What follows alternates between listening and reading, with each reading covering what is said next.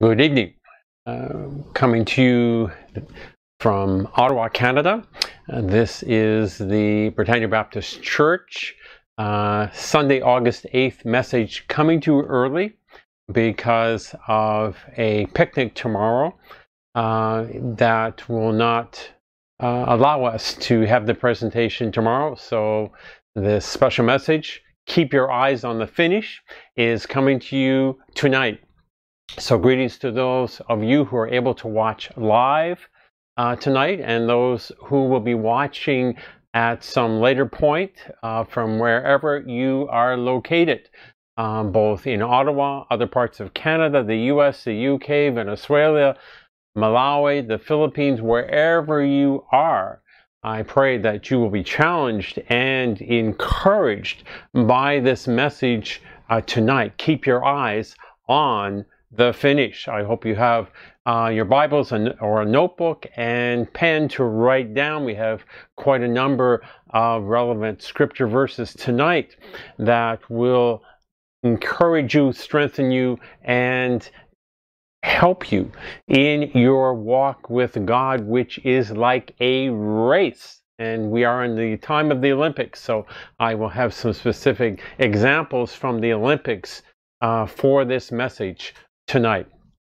So before the message itself, I will have a brief prayer. Dear Lord, I pray for each one who is watching this. By your Holy Spirit, give attentiveness and openness through their hearts and through their minds as your word comes forth this evening, and anoint your messenger with power, that you will be magnified and glorified through this message, Lord Jesus. I ask in your precious name. Amen. So keep your eyes on the finish. This message is being presented during the closing days of the Tokyo Olympics. The Summer and Winter Olympics are held alternatively every 4 years. The athletes who train for these Olympic Games go through very much in order to engage in the final competitions that may only last minutes. They may face discouraging remarks, such as you can never succeed at an Olympic level. They may face, and they often do face, the pain or tiredness of daily preparation in training. They may face lack of financial support because they put their full energies into training for the Olympics. So many will quit their jobs or cut back on their work. They may face also illness or accident in preparing for the Olympics.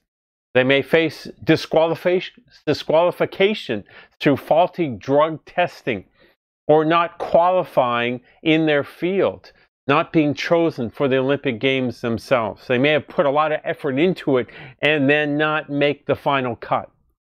They have a goal, and they persist and they persevere in achieving that goal. And their goal is gold at the Olympics. They have a focus. They keep their eyes on having that golden finish.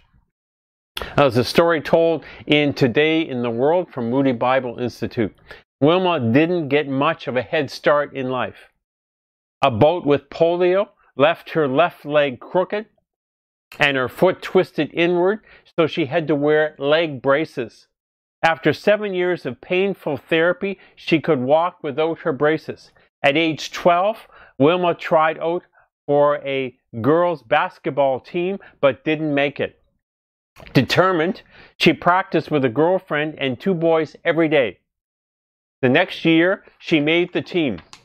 When a college track coach saw her during a game, he talked her into letting him train her as a runner. By age 14, she had outrun the fastest sprinters in the United States. In 1956, Wilma made the U.S. Olympic team, but showed poorly. That bitter disappointment motivated her to work harder for the 1960 Olympics in Rome. And there, Wilma Rudolph won 3 gold medals. the most a woman had ever won at that time. She had persistence and perseverance. She didn't let her disability and her limitations keep her back. She let nothing stop her in that Olympic goal. She had a desire to finish, and she did. Sifan Hassan was running in a qualifying race recently for the 1500-meter race at the Tokyo Olympics and was in the last lap of this qualifying race. A runner fell directly in front of her, and she also fell over that runner. She picked herself up, and she found that she was now in last place. She did not stay there. She ran again, and she passed 11 runners to win that race. She did not give up. Later that same day, she won gold in the final 5,000-meter race. What an example. Not giving up despite this unexpected handicap coming within this race. She kept going. She did not give up. The 4 years before in the Olympics, Greg Louganis probably practiced each of his dives 3,000 times. Kim Zimowski has probably done every flip in her gymnastics routine at least 20,000 times. And Janet Evans has completed more than 240,000 laps. Training works, but it isn't easy or simple. Swimmers train an average of 10 miles a day at speeds of 5 miles per hour in the pool. That might not sound fast, but their heart rates average 160 the entire time. Try running up a flight of stairs, then check your heart rate. Then imagine having to do that for 4 hours.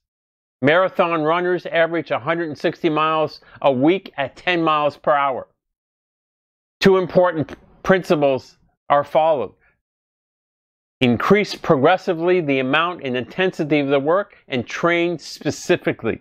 Weightlifters don't run sprints and basketball players don't swim.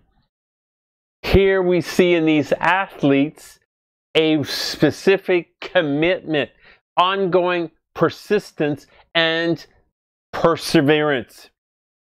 Now, what about the followers of Jesus? What can we learn in these examples? Paul said that the Christian life is like a specific race.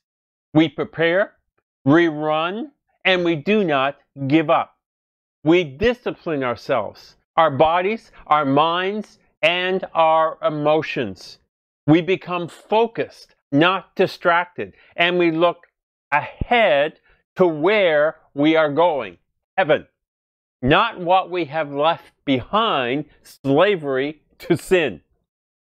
In 1 Corinthians 9 and verses 24 to 29, we read, "Do you not know that in a race all the runners run, but only one gets the prize?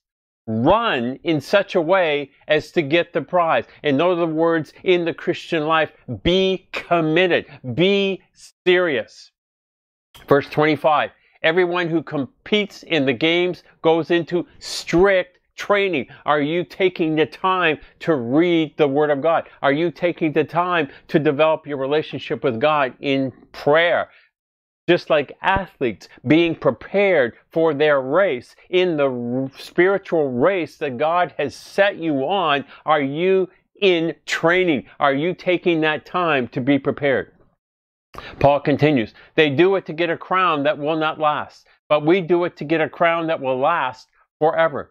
Therefore, I do not run like someone running aimlessly. I do not fight like a boxer beating the air. No, I strike a blow to my body and make it my slave, so that after I have preached to others, I myself will not be disqualified for the prize. Here we see the importance of self-discipline, of self-mastery, of a single-minded focus. Do you have that life of self-discipline? Do you have that life of self-control? Do you have that single-minded focus to run for Jesus day by day?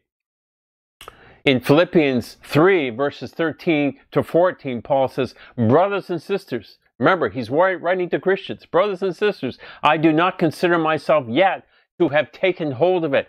But one thing I do, forgetting what is behind and straining, that takes effort, straining toward what is ahead. I press on toward the goal to win the prize for which God has called me heavenward in Christ Jesus. In the Christian walk, we do not look at where we came from. We look at where we are going, to heaven, to be with Jesus. We press on. It is an effort to keep going, just like an athlete in training. It takes an effort to keep going through the training. It takes an effort when they run their race, when they fight their fight in the Olympics, and just in the spiritual walk of faith. It takes effort. We strain, we press on, we do not give up, we keep going. The Canadian women's soccer team on August the 7th at the Tokyo Olympics showed what it means to run to get the prize, Olympic gold, by not giving up through regular time, through 2 periods of overtime, a penalty shootout, and then a final sudden death attempt to get a goal where the first team getting the goal would win it all.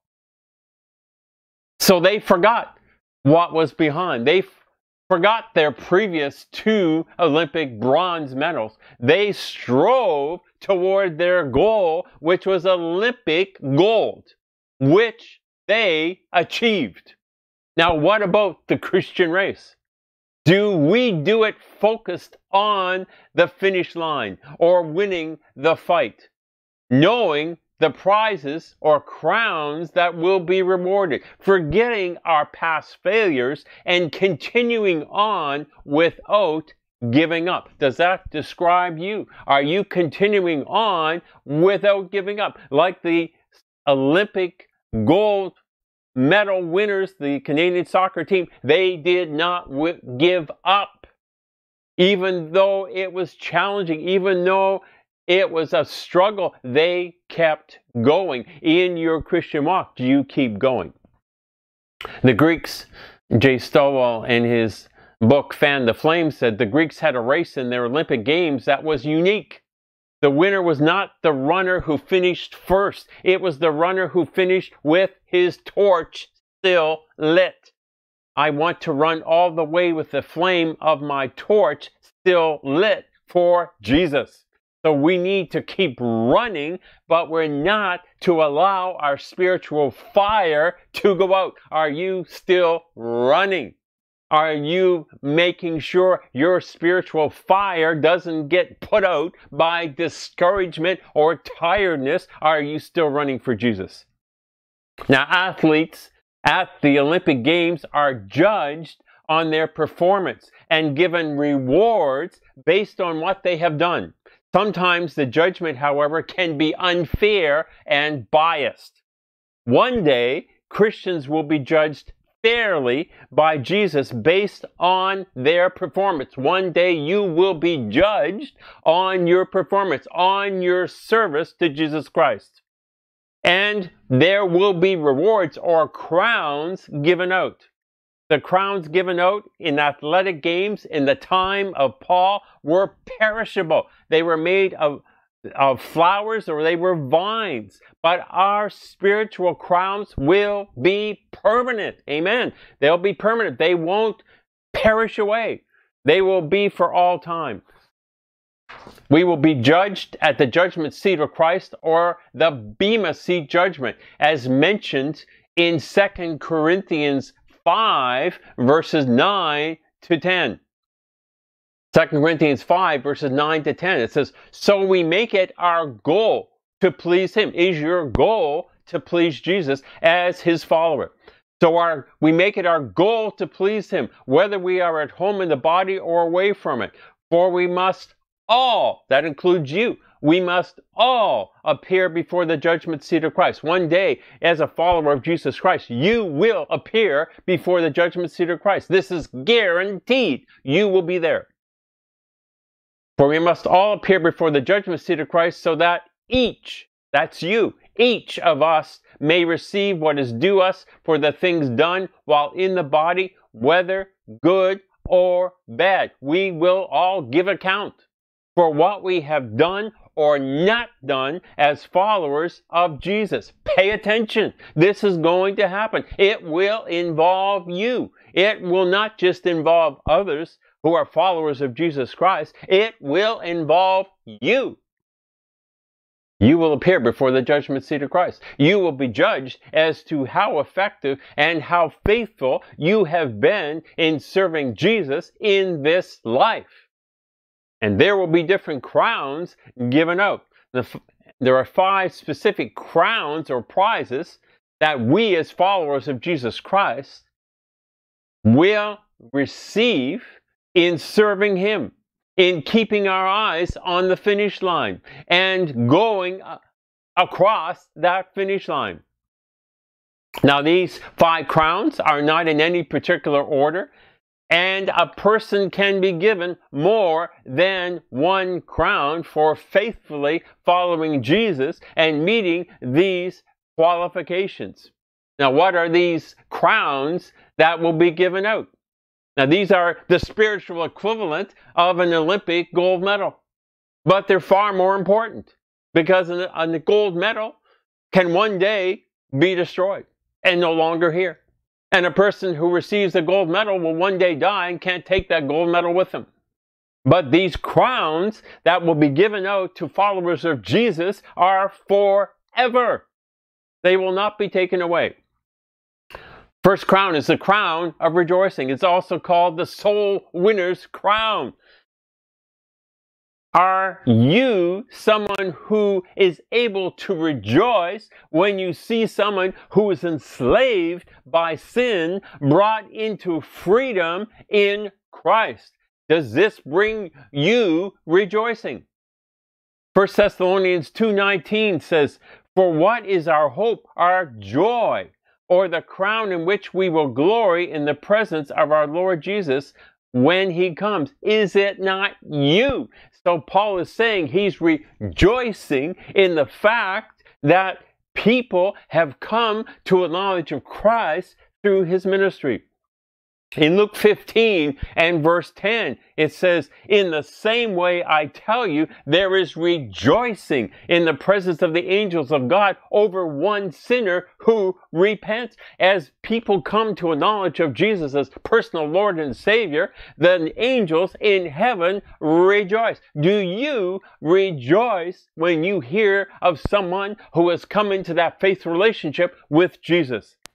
Philippians 4 and verse 1 says, "Therefore, my brothers and sisters, you whom I love and long for, my joy and crown, stand firm in the Lord in this way, dear friends." So again, Paul is saying he's rejoicing in those who have come to a knowledge of Jesus through his ministry. So there is a crown of rejoicing for those who are active in introducing people to a faith relationship with Jesus Christ. A crown of rejoicing. The soul winner's crown. Are you winning people for Jesus? Are you sharing your faith so that others may come to know Jesus? We have been called to share our testimony, to share our faith with those who are separated from God by their sin. Are you sharing your faith? If you are being faithful in sharing your faith, then one day this crown, this soul winner's crown, will be a crown that will be available to you. Second crown is the crown of righteousness. We are made righteous through Christ, but also we are to live a life that is righteous or holy as we wait and as we look forward to the return of Jesus. How is your life? Are you living a life that is right before God? Are you living a life where you are eagerly looking forward to the return of Jesus? 2 Timothy 4 and verse 8 says, "Now there is in store for me the crown of righteousness, which the Lord, the righteous judge, will award to me on that day, and not only to me, but also to all who have longed for his appearing." So here it is saying those who live a righteous life and who are eagerly looking for the return of Jesus will receive this crown of righteousness. Philippians 3 and verse 9. "And be found in him, not having a righteousness of my own that comes from the law, but that which is through faith in Christ, the righteousness that comes from God on the basis of faith." We are made righteous through our faith in Jesus Christ. And here, this crown of righteousness will be available to those who are living a life of righteousness, who are living a life in right standing with God, and who are eagerly awaiting the return of Jesus. How is your life? Are you living a life that is right before God? Are you eagerly awaiting the return of Jesus? Jesus was here the first time, and he said for his followers to be prepared that he would come back at any time, and we are to be expecting and to be ready for his return. Amen? So there is a specific crown available to those who are living a life right before God and who are eagerly expecting the return of Jesus. A third crown is called the incorruptible or imperishable crown. And this in 1 Corinthians 9:25, which we read before, and also Galatians 5:22-23, where one of the parts of the fruit of the Spirit is self-control.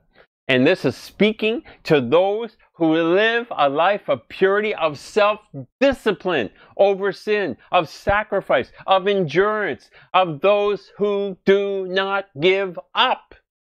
Are you living a life where you are disciplined, where you are not giving in to temptation, you are not giving into the flesh, but you are persevering, you are continuing to be self-disciplined in your life? Oh, there is this incorruptible, imperishable crown for those who do not give up, who keep going, who don't get distracted, just like a runner who doesn't look behind, who doesn't look to the side, but looks ahead, who has disciplined themselves through training to run the race. Have you disciplined yourself to run the race that God has set you to run and to keep running until the finish line?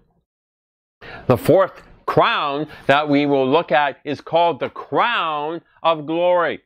Now, this crown is for faithful Christian leaders and teachers, those who help others to grow in their faith. It may be a pastor, it may be a missionary, it may be a Sunday school teacher, it may be a Bible school leader. It's those who are faithful in teaching the Word of God to others so that they might grow in their faith. 1 Peter 5, verses 2 to 6. 1 Peter 5, verses 2 to 6. Be shepherds of God's flock that is under your care, watching over them. Not because you must, but because you are willing, as God wants you to be. Not pursuing dishonest gain. I have seen too many leaders fall into greed and corruption. But eager to serve, not lording it over those entrusted to you. I have also seen too many leaders who are encapsulated and who are captured by pride, but being examples to the flock. And when the chief shepherd appears, you will receive the crown of glory that will never fade away. In the same way, you who are younger, submit yourself to your elders. All of you clothe yourself with humility toward one another, because God opposes the proud, but shows favor to the humble. Humble yourselves, therefore, under God's mighty hand, that he may lift you up in due time. So here is a crown of glory to humble servants who are faithfully teaching and training others in the Christian walk. Philippians 2, verses 3 to 4. Philippians 2, verses 3 to 4. Do nothing out of selfish ambition or vain conceit. Again, it is speaking and warning those who are involved in leadership not to become sold out to money, not to give in to greed, not to give in to pride. So here is another warning. Rather, in humility, value others above yourselves, not looking to your own interest, but each of you to the interest of others. Are you involved in teaching others in the Christian walk? What is your attitude? Do you have an attitude, I'm better than them because I'm a teacher, because I'm a leader? That is wrong. Do you do it only to get attention or to get money? That is wrong. You do it because this is what God has called you to do. And those who are faithful in doing that will receive the crown of glory. The fifth crown is called the crown of life. And this is for those who are persecuted for their faith, those who suffer for Jesus. James 1 and verse 12. Blessed is the one who perseveres under trial, because having stood the test, that person will receive the crown of life that the Lord has promised to those who love him. This crown of life is also called the martyr's crown. Many today are suffering in the name of Jesus. Many are dying for Jesus, their faithful walk for Jesus, their faithful testimony. Others are suffering in prison, loss of job for Jesus. 2 Timothy 3:12 says that all who live a godly life in Christ Jesus will be persecuted. It's going to happen. Be prepared. As we live in a culture and a society that's turning its back on God, that's turning away from accountability to God, even here in Canada and other countries where there has not been persecution, you can be assured that as this culture turns away from God, you will face persecution as you take a stand for Jesus Christ.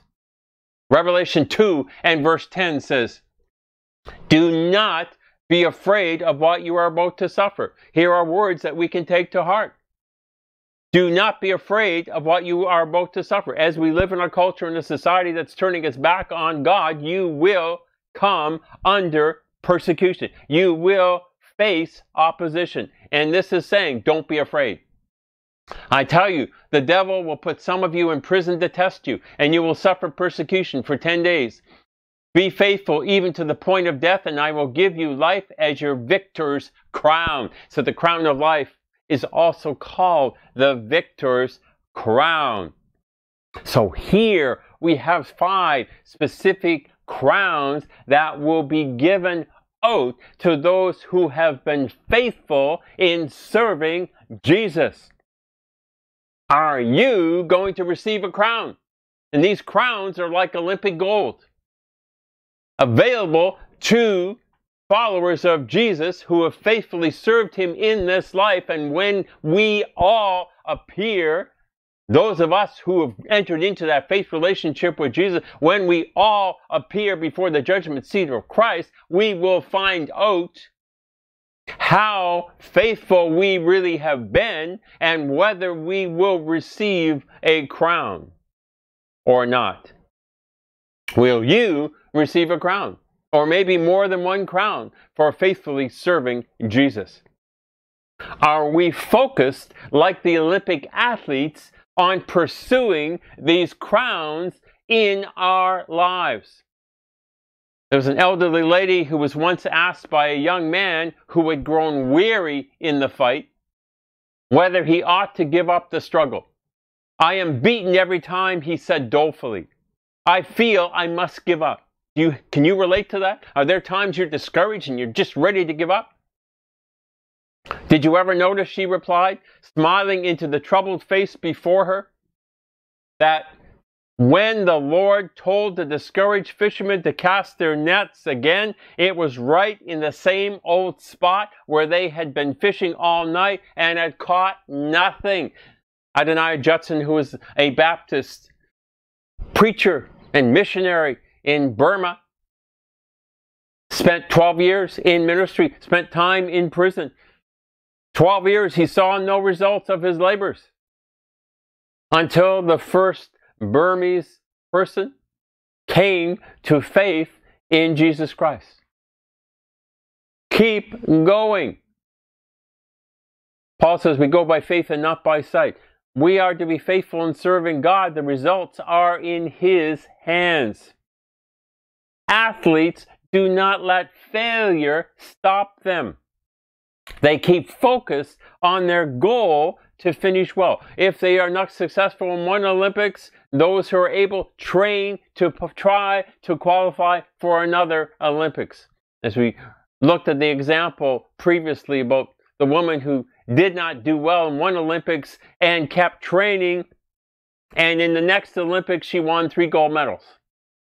Do not give up in running for Jesus, in fighting the good faith, in finishing the course. Do not give up. 2 Timothy 4, verse 7. Paul said, I have fought the good fight, past tense. I have finished the race, past tense. I have kept the faith, past tense. How are we doing? Are we finishing our race? Are we fighting the good fight? Are we keeping the faith? Will we be able to say this like Paul at the end of life, however long our life may be? Are we keeping our eyes on the finish? Are we keeping our eyes toward Jesus, the author and finisher of our faith? Are we keeping on? Are we pressing on and not giving up? Charles Spurgeon said, this is the badge of a true child of God, that a man endures to the end. And he could be saying the same thing, that a woman endures to the end, that a child endures to the end. He's saying this is the badge of a true child of God. They do not give up. Is this a description of you? In the Tokyo Olympics of 2021, there was a 21-year-old named Sydney McLaughlin, and she won gold in the 400-meter hurdles and set an Olympic record just recently in that event, being the first woman to finish that event in under 52 seconds. Now, in an Instagram posting by her that was shared in Sports Spectrum by John Ackerman on August the 3rd, she is quoted as saying the following, and Sydney McLaughlin is a strong, committed believer in Jesus Christ. Now listen closely to what she is saying. Here she is, a gold medal winner, set an Olympic record, first woman to ever finish under 52 seconds. Hear what she says, and I quote, I no longer run for self-recognition, but to reflect His perfect will that is already set in stone. I don't deserve anything, but by grace, through faith, Jesus has given me everything. Records come and records go. The glory of God is eternal. Thank you, Father. What a testimony. Could that be your testimony? She did not let her accomplishments turn her into someone who was proud, to someone that focused on their achievements to the exclusion of her faith in Jesus Christ. But she continued to testify and to witness to the glory of God and to her faith in Jesus Christ, despite her accomplishments in winning Olympic gold. What a testimony. What an example to us. She had finished her goal, but that she knew was temporary. At the records that she had broken, others would possibly break in future. But what was important to her was to glorify God in her life. Can we say something similar in our life? Are we keeping our eyes on the finish line, on the finish of our life? Because our life will one day finish. How will we do in following Jesus? What will be revealed during the judgment seat of Christ in regards to our service? Will we receive a crown in having been faithful in following Jesus? We're not to look back at where we came from. We're not to be distracted by what's going on around us. Our fight, which we are involved in, will one day be over. Our race, which we are involved in, will one day be completed. And the question we need to ask, will we have kept the faith? As Paul said, he fought the good fight, he finished the course, and he kept the faith. What will you say? How well will you finish? Following Jesus is not easy. He never said it would be easy. He said we are to look to him, and he is the author and finisher of our faith. He has given us the resources to be victorious. In Ephesians 6, we're called to put on the full armor of God. As we spend time in training, this life is training time. We're being prepared for eternity. Are you spending that time training for service? Developing your relationship with God through prayer. Learning his will for your life in reading the Word of God. Fellowshipping and being supported by other believers. Sharing your faith so that others may come to know Jesus. Keep your eyes on the finish. We are only here for a short period of time. One day our life will be over. Our race will be finished. Our fight will be over. How well will you have done? One day, this will all be revealed before the whole host of heaven as we go before Jesus. May he say to each one of you, well done, my good and faithful servant. How well are you running? How well are you fighting? Keep going. Keep pressing on. Don't give up. You're in training. You're running the greatest race of all. You're fighting the greatest fight of all for Jesus in this world. He has given you the resources to be victorious. Keep running. Keep fighting. Keep going. Keep pressing on so that one day, before the hosts of heaven, we will be commended by Jesus. And our time will be finished. The race will be over. And we will have a crown or crowns that we can then give back in appreciation to Jesus. Amen? How well are you doing? How well are you running? Are you on the point of discouragement? Are you on the point of giving up? Then I pray that even tonight you will resolve to keep going, to keep being prepared. Athletes keep going no matter how hard it gets, no matter how painful. They keep going because they focus on their goal. Our goal is pressing on toward the mark of the high calling in Christ Jesus. Focus on what God has called you to be and to do in and through Him. Amen. Keep going.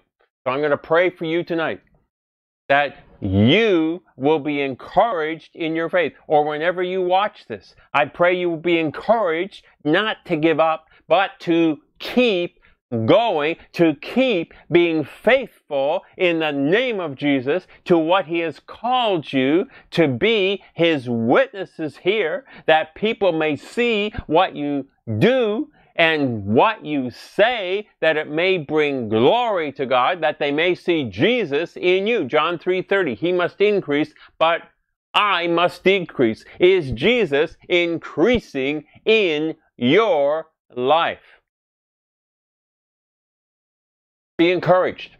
Let me pray. Dear Lord Jesus, I pray for each one who is watching this, who is a follower of yours. I pray that you will encourage them, that by your Spirit you may empower them with boldness, Lord, that they may be strengthened through your word.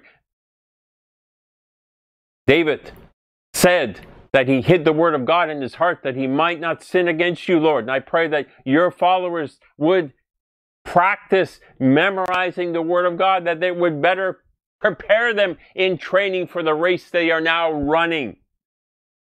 Lord, encourage them to keep going, for one day this race will be over. Lord, may each one not give up.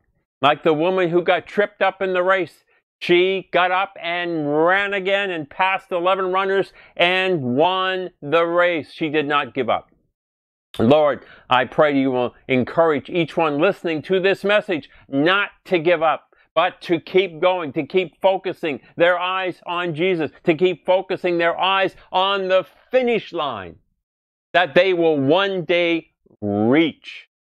I pray and ask that you may give each one who is hearing my words victory in the name of Jesus. For you have called us that we are more than conquerors, not in ourselves, but in Christ Jesus. And in Philippians 4:13, that we can do all things through Christ who strengthens us.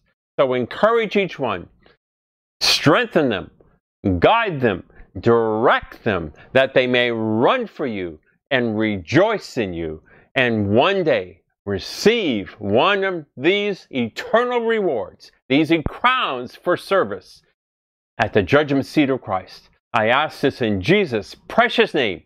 Amen. We praise God for the opportunity we have to serve Him. If you've been encouraged by this message tonight, let us know. So I pray this message has been of encouragement to you tonight. So may God bless you tomorrow and beyond tomorrow into this coming week until we meet again at the Britannia Baptist Church Facebook site or my own Facebook site or other Facebook sites. Wednesday nights especially, Britannia Baptist Church Facebook site for the ongoing study on discipleship at 7 Eastern Standard Time. So by the grace of God, we will be back with you then for another study through the Word of God to encourage you and strengthen you and to guide you. So may God bless you in this coming time of serving Him. May you be encouraged. May you have been blessed. May you have been built up in your faith through this message tonight. Day by day, step by step, prayer by prayer. Keep going in the name of Jesus. Thank you for watching. May God bless you. Until we meet again, goodbye for now.